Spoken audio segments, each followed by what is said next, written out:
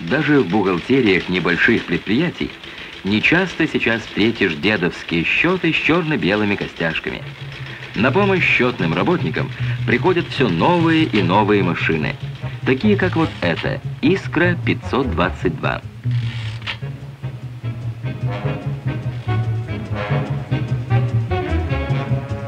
Серийный выпуск первой в нашей стране электронной бухгалтерской счетной машины на интегральных схемах освоен на Смоленском заводе малогабаритных вычислительных машин.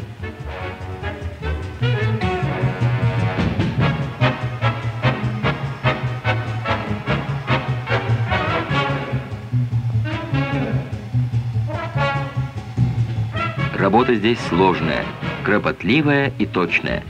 Однако она по плечу молодым специалистам, которые своим ударным трудом отвечают на призыв партии выполнить 9-ю пятилетку досрочно.